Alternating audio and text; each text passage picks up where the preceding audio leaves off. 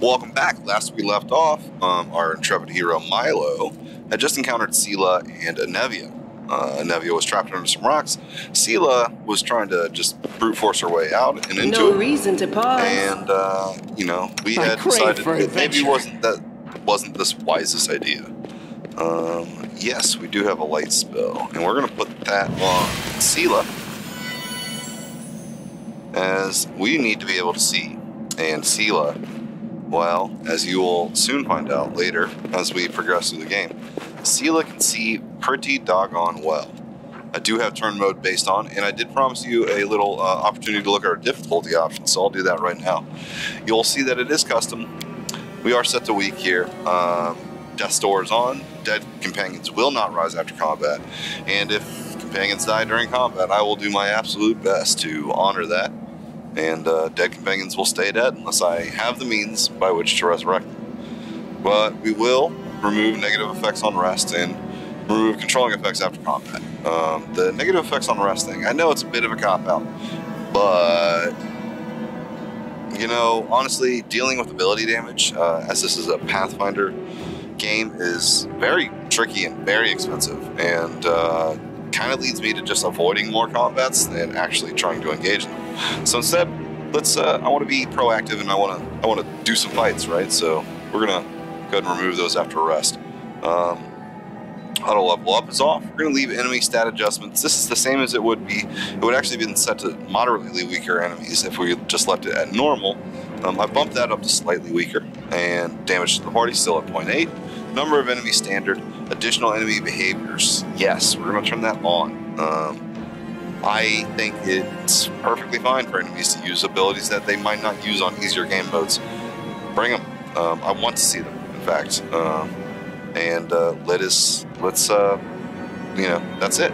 Other than that, the other thing you'll probably notice is that I've turned Crusade Auto Mode on. The biggest reason for that is, well, frankly, I've tried playing the Crusade Auto Mode, and I just don't find it that fun or engaging. Instead, I will just let the computer handle all that Crusade stuff, and I can sit back and just enjoy the game and the story for what it is, and not have to worry about leading armies. Trail me.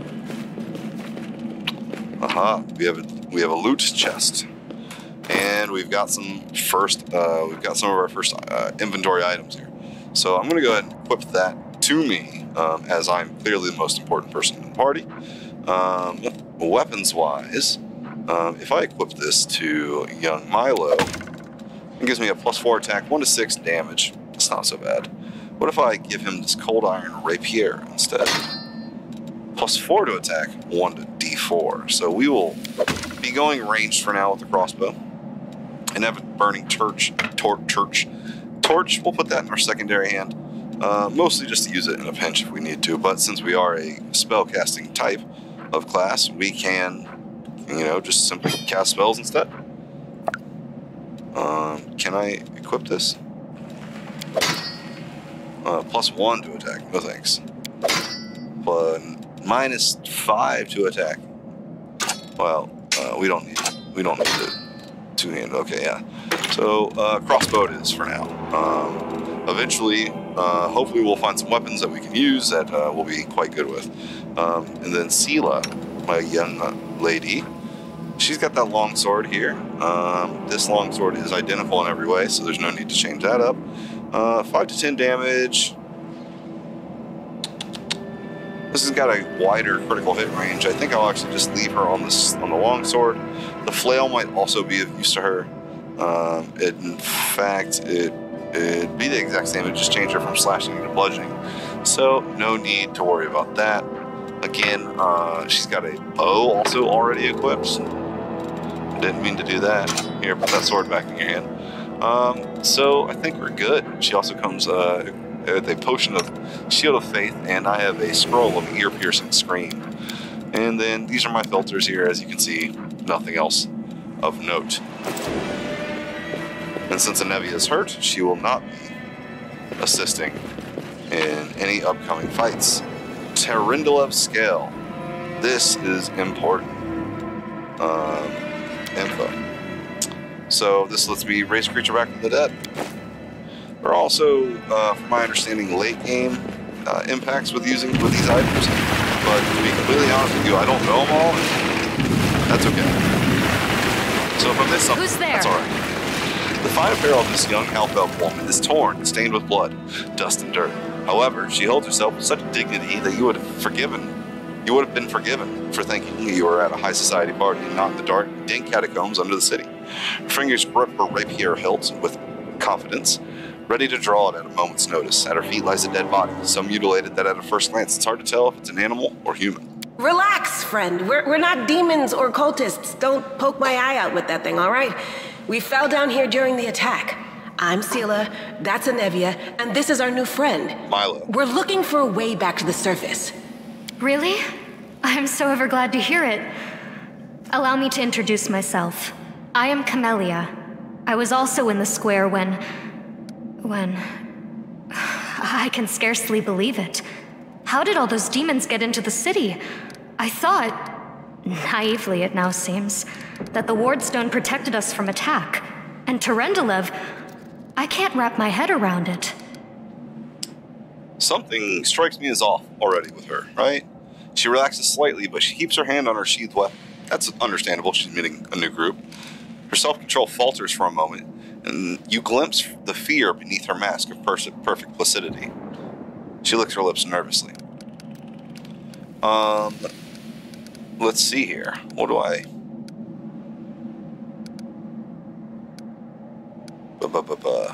We don't have time to talk to her about her, so instead of doing that, we're just going to say, hey, we need to keep moving. That's right. It would be the height of foolishness to survive a demon attack only to perish under a pile of rubble. I don't disagree. Are you coming with us then? The more the merrier, and that blade of yours is nothing to sniff at. Certainly. Survivors should stick together. It's only sensible. Who knows what else could be prowling about in these caves? Let's see if this poor bloke has anything useful on him. Not to sound like a heartless brigand or nothing, but we kinda need all the supplies we can get right now. I don't disagree. Ah, masterwork dagger. Okay. Well, let's start with Milo, of course. This will not actually help us all that much. It would give us a melee option. That would be slightly better than this torch. However, I think I would rather just stand back and poke away than engage in shoot away than engage in melee at the moment. What's in wait for me let's get there, her selected here. You can trust me. Oh, briefly, I guess we should also... well, let's go ahead. Quick save here. But we'll options and... Nope, I'm sorry. We will... inventory. And let's look at Sela. Sela, as you may or may not have been able to guess, is a... Well, does it show me on here? Yes, a level 1 paladin. Alright, and... Camellia is a level 1 spirit hunter. Our formation. While that's all good and fun and fine, let's instead do something like this. This way.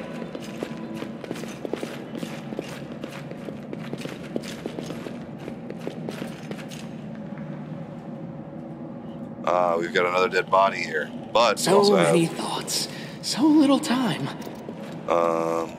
ability, no. Spells, no. But no. Oh, here it is.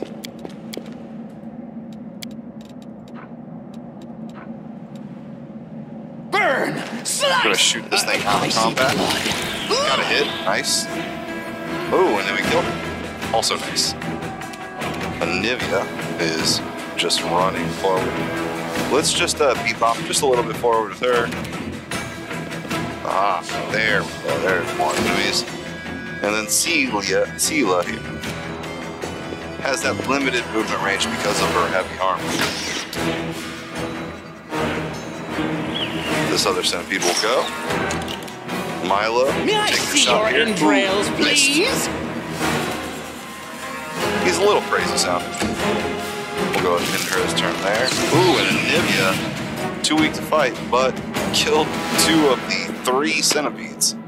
Alright, and a bottle of oil would interest a craftsman or collector, gold coins, and a shirt. Do I have any armor on? Right now I've got leather armor, which does mess with my spell casting. This would significantly reduce my, well, not significantly, but it would certainly reduce my armor class by 1. And I believe it would also be less beneficial to everyone else.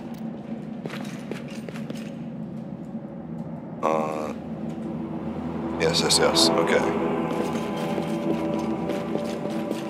Another scale here. Very, very important. Milo, would you like to take the opening volley? They will break against our resolve. This bloat fly, giant fly, I'm sorry. Bloat fly is, that's from what, Fallout, right? Camellia will just bebop right up here. You missed, excellent. Celia, boom, finish it off. Select all my characters here. And just bebop forward just a little bit more. Let's go ahead and drop a quick save. We've got yet again Let's another shake a leg.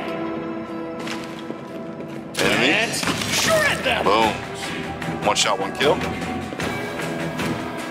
Is combat over, or is there more to be had? Sometimes in this turn-based mode, it will let you work all the way through 1 initiative count. Oops. Her skills are also going to be quite important. But for now, let's just stick her right in the face of this dude. Can I get a shot from anywhere? It appears that I can. Excellent. We'll run forward with Sela.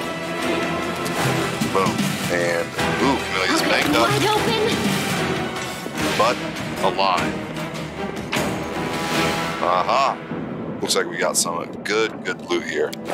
So let's go ahead and divvy that stuff out very quickly, huh? So braces of armor. We already have these lucky engraved bracers, which we'll leave on our character for now. But these bracers of armor, I believe, can go on. No, they cannot, because our young lady already has some quite good armor on. What about this fine lass? She goes from 19 to 19. No changes to her AC. So we can just stick that in our pocket for now. She can, Camellia, you go ahead and use one of those. Boom, pops her health right back up to a 9. The scroll of inflict light wounds, though, that is something that we can stick in our pocket here.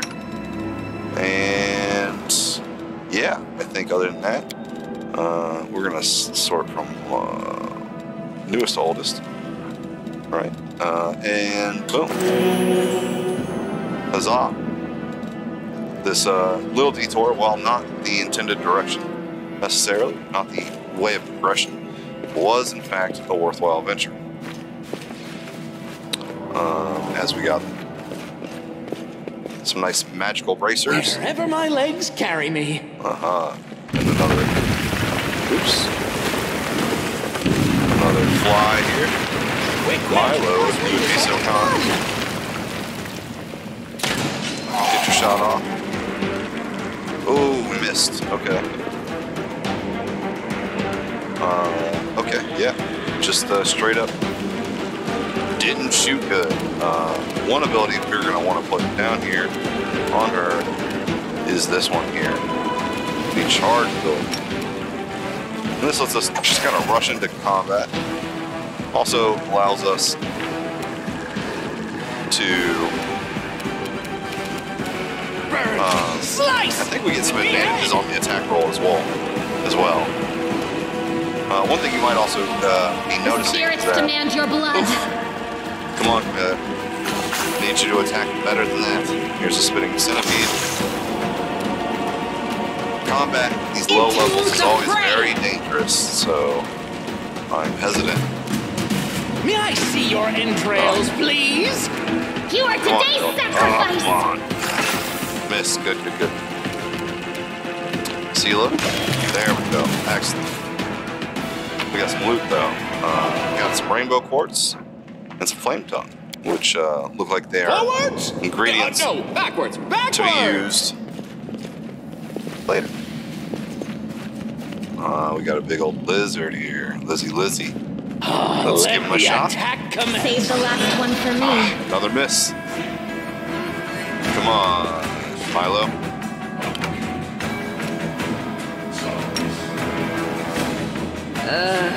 Did I mess up again? Too far. I will say the charge commands are a little wonky. Ooh, nice crit. Die! Needed a 13, only rolled a 3. That's okay, Sela. Big damage. And Camilla finishing it off like a mouse. Let's go ahead and see if we can skin this bad boy. Nature check succeeded by Camellia with a +3 modifier. Very, very good. Got some monitored lizard skin scales. Looks like they can just be sold for a profit. Trail me. All right, and then drop a quick save here. Aha, we've got some characters just up ahead here. Let's meet them. No, I can't just walk away. It's got to be here somewhere. You struggle to make out the man's features in the gloom. As soon as he steps into the circle of light, however, you realize that you've never encountered a creature like this before. The stranger looks like the work of vivisectionists who attempted to stitch together a lizard and a man. Wendwalk! The man notices you and freezes. The curling horn protruding from his head casts a malevolent shadow on the cave wall. Spider Bay. Did you find it? Who is that? The woman looks just as strange as her companion, like the cross between a cat and a spider. When she catches sighting, she immediately drops into a fighting stance. Her movements reveal the lethal grace of a wild predator. The do-gooders here to save our mongrel souls, no doubt. Wait, they might know what's going on up there.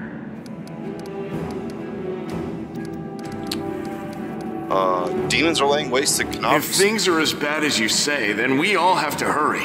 You didn't come from the direction of the shield maze. Damn it. I couldn't care less about what's happening on the surface, but the maze. I realize that you guys have your own troubles, but we need to be in Canabres. People are dying up there. Please, show us the way out. What is this place? This is the hall where we remember the glory of our forebears. Sorry about the mess. It doesn't usually look like this, trust me. Sometimes we even wipe the dust off the exhibits. Lan sounds like he smokes that good. This is where the relics of the first Crusaders are displayed. Our lives are short. Our glories are quickly forgotten. But this place helps us to remember that we are just as worthy as anyone else. And that our lives are not lived in vain. The first Crusaders? You've been down here that long? That's crazy. What are you doing? That's none of your We're looking for a holy sword. It was here, in the center, sticking out of a rock. The sooner we find it, the better. Some kids from our tribe took off for the shield maze. They figured it had collapsed, and now it's their time to go up to the surface, like all the legends foretold. Except they don't have a clue what's waiting for them up there. They're not fighters. And Saul, the chief of our tribe, is dead set against it. He says that now isn't the time for the underground crusaders to take up arms. If we get the holy sword, we might be able to change the chief's mind. It's a fool's errand. None of us will be able to hold the sword, let alone use it to save anyone. It's not an ordinary weapon. It's made from righteous heavenly flame and will burn anyone who touches it. Do you think you're special, Lan? Also, in a place this dark, don't you think it would be, illuminating the cavern? I'll pick it up with my teeth and tie it to my hand if I have to. It doesn't matter. An angel's sword and a troop of stalwart mongrels will be able to work a minor miracle. Speaking of which, you're still here, Wendu, which means that deep down, you know it's possible. Wendu shrugs and turns away. We'll find the sword faster if we work together, is what I should say, but I think instead of, for now, a sword of holy flame, well, how did it wind up here? It came here with its owner a long time ago. 50,000 gongs to be precise. What the fuck is a gong? 70 years ago, in Uplander time. Thank you. 50,000 gongs ago, our forebears found a dead angel here, along with the bodies of his comrades. The tribe gave them a dignified burial, and they were laid to rest with their weapons. But the flaming angelic sword was stuck in a rock, and no one was able to pull it out. It burned to the touch, like real fire. So the rock was placed over the angel's grave. It should be here somewhere. It should be, you said. Maybe the angel will dig himself out and find the sword for us. That might be our best shot in this chaos. Perhaps, but I find it unlikely. Watch your tongue. Yes. Does the maze really lead to there are the other ways surface? up, but they are far from here. And after the earthquakes, there's a good chance they've collapsed. But the maze... There's a legend among our people that when the walls of the maze fall, that will be a signal for us, the underground crusaders, that the time has come to go up to the surface and fight the demons in the final confrontation. Until then, the people say the maze is shielding us from taking rash actions. I'm the only one in our whole tribe to have been in the maze. And even I don't know if it's true. But the further I went in the maze, the fresher the air became. That means that it really must lead to the surface. That I do buy. I do find it weird though. When the ceiling and walls started shaking, the young ones in our tribe lost their heads. They figured the maze was going to collapse, so it was time to go up to the surface. They grabbed whatever weapons were on hand and ran off toward the maze. They think the maze is no longer a danger to them. They've been listening to Wendwog too much. I do find it weird that Tarindula, you know, the gigantic dragon, who's dead now, admittedly, doesn't know or has never acknowledged the existence of these people. Don't try to blame this on me. Yes, I told them that our people are capable of making our way through the maze. In the future. But I always told them to wait until I had made a map of all the maze's dangers. I warned them 100 times. But it was no use. My words just went in one ear and out the other. We'll find the sword faster if we work together. I'll help you. Thanks. An extra pair of eyes can only help. The sword will be easy enough to spot. It looks, swordy. Help us, and in return, we'll get you out of here. Says you, the guy who's never been to the place that will get us out of here. Allegedly, that is the maze. But yes, let's look together. Now we're talking. Let's get to work. It's a good thing we all bumped into each other, isn't it? Ah, good old Sela. Always the source of bright optimism. What, you want to find the sword quickly so the underground monsters bring you back to the surface? So be it. A realist. That's a provocative but accurate take, Wendwig. Alright, and with that, I think we're going to call it for this episode. On the next episode, we will search for this angelic sword that burns like real fire and covers up the grave of a fallen angel. Until then, we'll see you next time. Thank you guys for watching, and as always, thanks for gaming with Ezko.